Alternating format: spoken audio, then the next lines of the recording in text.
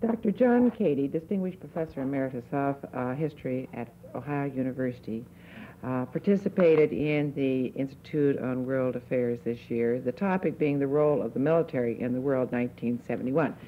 Now, Dr. Cady has many things that contributed to him being a distinguished professor. Part of it, I suspect, being the time that you spent in Bangkok and studying Burma, writing about many different things, but with 10 minutes we cannot hit all those. But I think there is something valuable that you can do for us briefly, and that is there is discussion, whether it be in Vietnam or the other countries in Southeast Asia, that elections, free elections, should take place. Now, this is not as easy as it may sound to most Americans. Mm-hmm. What are the problems involved?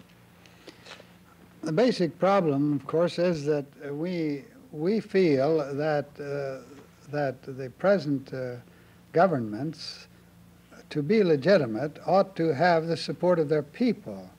And the way we would like to bring about this support is to have elections. But they don't have a whole lot of confidence in elections. This is the trouble. They've seen situations where elections have been rigged repeatedly, and they've seen also where in Burma the military dictatorship can arise and cancel the whole constitution. And Thanom Kittikacharn, the present dictator of Thailand, has done the same thing within the last 3 weeks. And there isn't any great outcry among the people. The Burmese would like to go back to their constitution, definitely, and no doubt there are some Thai who fear it, but who fear the results of this kind of dictatorship. But basically, except for the Filipinos, who really like elections, they make fiestas out of them and have a lot of fun, and they have much more freedom of criticism than even we have in this country, really. They run wild in it. But you have had elections and elections. In Malaya, a pretty good election was held. It ended up in a terrible riot of Malays against Chinese. And elections were held in 1955 in Indonesia. They were canceled 2 years later. They've had a more recent election, and they've done a little bit better, but it is based on so-called functional representation rather than regional or parties. They distrust party groups and party factionalism. They never can divide into two parties like we do, more or less, but they have 15 or 20. One friend of mine said that in South Vietnam there are probably 60 parties. Mm. And so fractionalism, you vote your particular area, your particular situation. There's not enough experience with elections or with political activity to make them really have any confidence in them. Now, sooner or later, we have to divide orderly ways by which they can change the guard, get rid of people that are hopelessly incompetent or corrupt. But it isn't easy just to say you organize a Democratic and Republican National Convention and this will solve all your problems. A fellow would be a little bit fatuous to say that in any case, I think, but it really doesn't work. Now, as most of the political power vested in individuals who really are of a military background or active? Well, this varies from country to country. The military does not have any influence in Malaya to speak of. The military has no influence really in the Philippines at the present time. The military has no influence in Singapore. Perhaps the military as such has relatively little influence in Laos. In Cambodia, it's of course in a limbo of warfare and military rule. It's hard to describe the government at all. In South Vietnam, of course, the government is almost 100% military. So it depends on the circumstances that you have. Usually, military rule is better than anarchy. and the military have the guns, and if you want to have some kind of order, you have no choice but to go to them. But it isn't any long-term answer to the problems. Sooner or later, you must recognize some kind of ability that grows out of ideas and competence and efficiency and public-spirited interest. How you can do this without elections is a problem. How you can do it with elections is a problem. We face perhaps the latter sometimes. But this is a long-term business, but we're going to have to go slow on this idea that just hold elections and everything will be fine. It just won't work. Well, I was going to say our expectations are too, I started to say high, but that's not exactly right. Perhaps they are so different that we get disappointed. And we're impatient. Mm-hmm.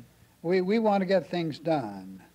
And after all, they've lived there a long, long time, and this election idea has come in the last few years, and it's the foreigner's concern, and we'll go along if it seems to please him and if he'll give us some money and support, but they have really very little confidence in it.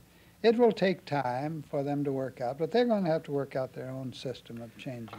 Now, how much of their problem is the result of the colonialism and getting rid of that, and is this an adolescent period for them in government? Yeah, where you have the older order carry over, as in Thailand and as in the Philippines and in Malaya, the transition is fairly smooth. The move away from colonialism or semi-colonialism to independence can be handled, not neatly, not perfectly, but it can be handled. Where you have an entirely new group come in, as in North Vietnam or South Vietnam, or in Indonesia and Burma, the situation is very difficult to stabilize.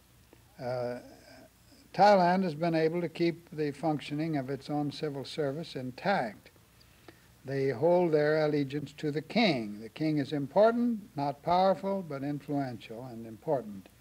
The others have no kings, but the rulers in Manila and Malaya are still all sultans or sultans' sons, and the leadership in Indonesia is in the outer islands is also based on some traditional factors. The army playing an important role, however, too. So there are places where traditionalism carries over, and frequently it gets in the way a bit, but it's probably better than simply complete destruction of it. So you have to have some idea of how you can use their tradition and their sense of values and make that modulate over till it fits what we are convinced they need, and let them try to make the decision. Now this takes a good deal of finesse, and you can't take in some American advisors and say, now this is what you have to do. It doesn't work. We've got to be much more patient and understanding than we've been as a rule. All right, now, this is because we're going to have to quit, but now you have done some writings in this area. Now, tell me just briefly your favorite book and what's it about, because it sounds good. I think my best book probably is The History of Modern Burma, where you have, where I was out in Rangoon for a full year and then in London for quite a while. The book carries it clear up to the coup of 1962. I know Burma best. Mm-hmm. I lived there before the war. I was sent out by the State Department immediately after the war. I was there on a Fulbright Guggenheim grant in 55, 56. I have been back recently in 68. Burma is my favorite country, but a very exasperating place too. But that, I think, is generally recognized as the best book on modern Burma, and I'm very proud of it.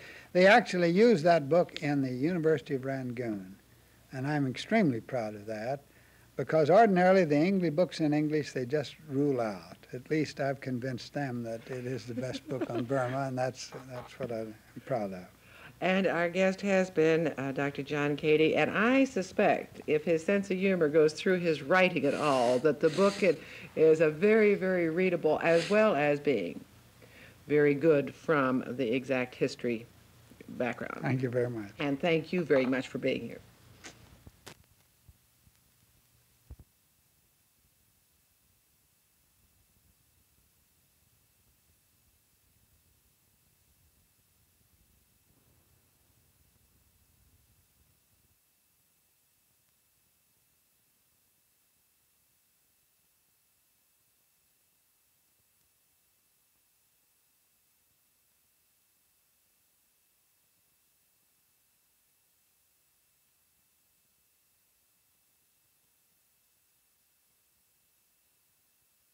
The Little Ark is opening in Des Moines with the world premiere on Wednesday of this week. That's correct. And the producer, the director, all sorts of things, happens to be Robert Radnitz, and this is, I would say, what, number almost 5 or 6 of a very successful... This is my 6th film, yes. 6th film and the 6th award of this particular award. Yes, this is, we just found out last week, this is the 6th time that Parents Magazine has awarded us their gold medal for the picture of the period. So we're very pleased about that. And of course, Parents Magazine is not the only organization or group that has honored your abilities in many different ways. If we spent the time going down over the award. We wouldn't have any time left. Right.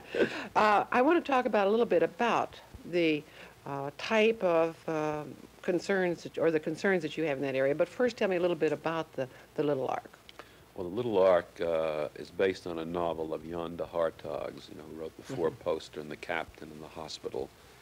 It's a story of 2 children during the 1953 floods, the most disastrous floods that they'd had in Holland. 2 children and 4 animals, a dog, a cat, a rabbit, and a rooster, who become separated from their family during the floods. And on one level, it's a story of the children's search for their family. On another level, it's a story that basically says that in times of stress, what is comedic to children is horrendous to adults, and vice versa. And on another level, it's a film that says that in times of stress, human beings seem to have an ability, an affinity of working together. And then when things start to get a little bit better, we seem to fall back and fall apart again, which is too bad. So the film, as well as the book, is the kind of thing that I've generally looked for with the work that I've done, and that is, I feel that it's possible to make a motion picture on a number of levels so that the adult viewing the film can enjoy it just as much as the younger person. I see no need, no necessity to talk down to young people when you're making a film for them. The analogy that I like to use is that, for instance, when looking at literature for a moment, that when Twain wrote Huckleberry Finn, he didn't start out to say, I'm now going to write a book for children. He wrote out of his own heart and out of his own mind. He didn't talk down, and consequently, a youngster can read Huckleberry Finn. You can read it again on a university level, and you can read it again when you're older. I think too much so-called family fare or children's fare talks down, and I see no need for it. Well, it certainly doesn't give... That's a long answer to your question. No, well, that's all right in the longer answer, but at the same time, this doesn't give even the varied abilities and experiences of a child a chance to relate if you just take it to one level of children, because where are you going to find that one level? Exactly. It doesn't exist. I remember once a librarian saying something to me which I think is very applicable to what we're speaking of, and that is that show me a children's book that an adult cannot pick up and enjoy, and I will show you a children's book that a child will not enjoy, and I think this is true. I think that so much of what we have, particularly on television, it just allows them to sit there like non-reacting sponges with nothing happening up here. It's ridiculous. It's foolish. There's no need for it. And again, the same thing could happen in the theater, but I get terribly concerned about this in television too, because you don't even have then the facial expressions to respond to back and forth. And That's what right. happens? And if we get a batch of just stone-faced individuals, it's quite possible. All right, what are some of your real concerns, in addition to this, as far as movies are concerned at the present time? Well, one of the things that's concerned me and continues to concern me, particularly today, is the whole issue of sex and violence in motion pictures.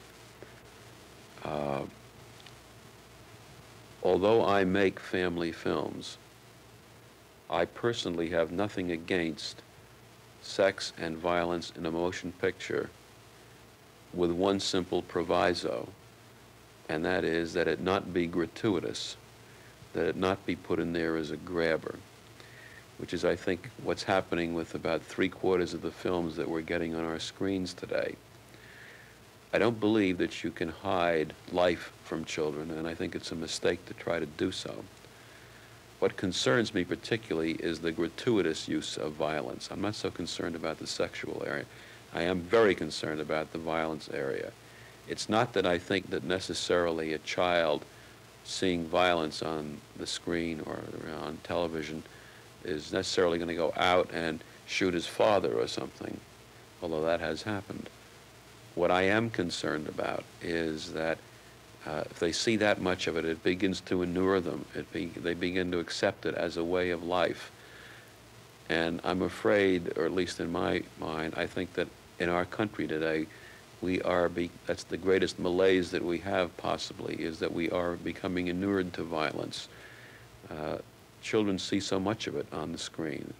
They see it in newsreels. And they have no framework of relation. And so if it's in a film, and there is a scene of death in this particular film, hopefully it's done in taste, and hopefully it's within a framework in which they can relate.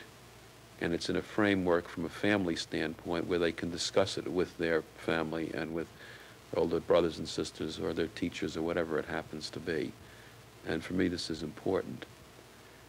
The other thing that I try to do in my films, besides entertain, and that word in itself is a strange word. Really, what do we mean by entertainment? Entertainment for me means many things. But in the brief time we have here, entertainment for me really means involvement. Are we involved with what we see?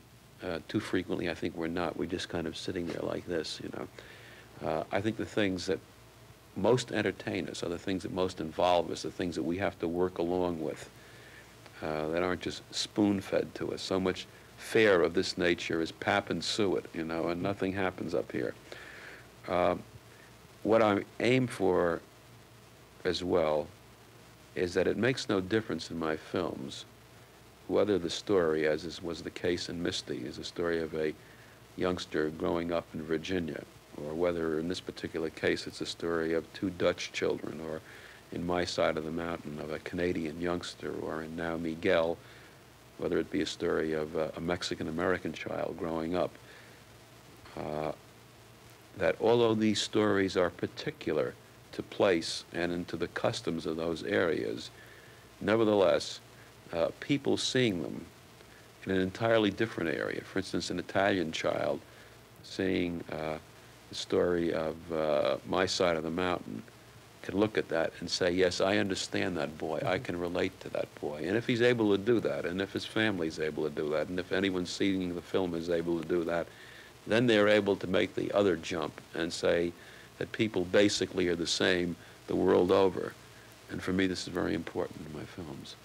Now, do you film all these, in a sense, in the natural sort of environment? Yes, I've shot every one of my films completely on location. I've never shot a film on a backlot studio. I've never shot a film in Hollywood. Our present film, Little Ark, was shot completely in Holland. We would never have been able to shoot the film, I must say, without the enormous cooperation of the Dutch government and the Dutch Navy, because from a logistics standpoint alone, it meant flooding a whole area, recreating this terrible flood of '53. And what is more violent than that? Nothing is more violent than that. And the interesting thing that happens if you shoot on an actual location is this. First of all, it gives an honesty to the film. Secondly, from an educational standpoint, people are able to see a part of the world that they haven't seen before, or frequently haven't seen before. And from a young person's standpoint, it adds another dimension, and that is this. The first question that youngsters from about the age of 5 to about 12 always ask when they see a motion picture, I mean, I've constantly had this experience, is they always ask, is it real? Did it really happen? It's the first and foremost, because they've been tricked too often. And I'm sure that you'll enjoy The Little Ark, and our guest has been Robert Radnick, and I hope that he continues to do more film. Thank you. Thank you. Thank you, Doris.